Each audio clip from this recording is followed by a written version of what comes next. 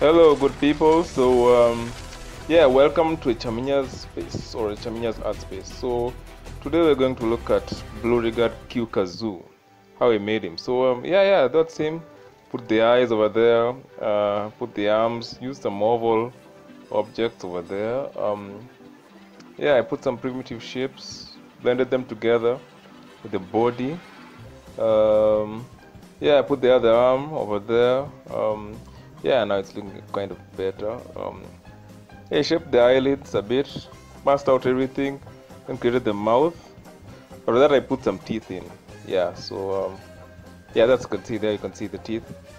Um, yeah, then I made the eyes a little bit more realistic. Changed the color into blue. Of course, it's blooregard kazoo from Foster's.